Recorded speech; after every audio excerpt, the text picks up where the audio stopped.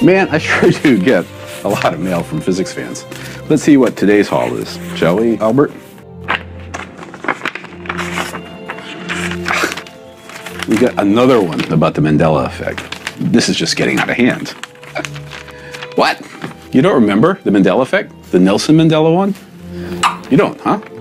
Okay, well, the Mandela effect is this pretty crazy idea that pops up from time to time. The name comes from Nelson Mandela, who was a political activist in Africa. He fought against the horrible apartheid system in South Africa and was incarcerated from the 60s to 1990. Some people claim to remember him dying in prison in the 1980s, when in reality, he was released from prison, helped overturn apartheid, and went on to be the president of South Africa for 5 years. He eventually died in 2013.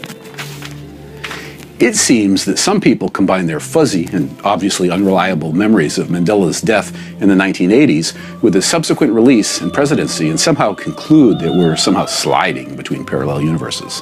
Can you believe that, Albert? These people have a variety of ideas about how the transfer between parallel universes occurs, from some sort of natural phenomena to it being caused by the Large Hadron Collider in Europe. Crazy, huh? And that's not the only example people cite.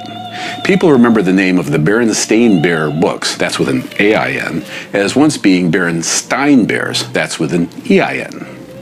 There are tons and tons of claims like those that you can find on the internet if you want. It's really quite depressing.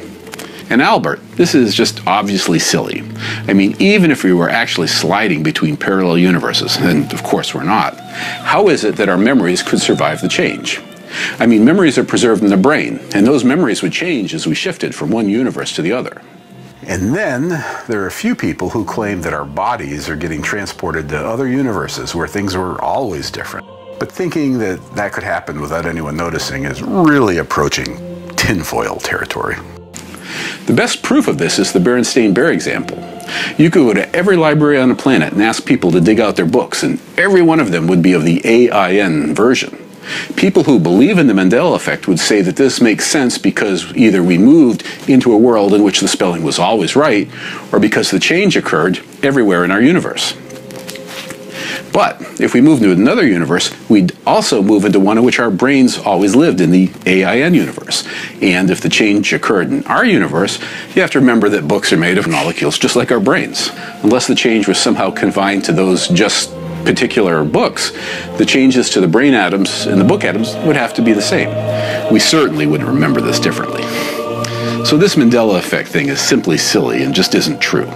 I'm telling you, Albert, I wish people would just get over it and stop sending me mail and email about it.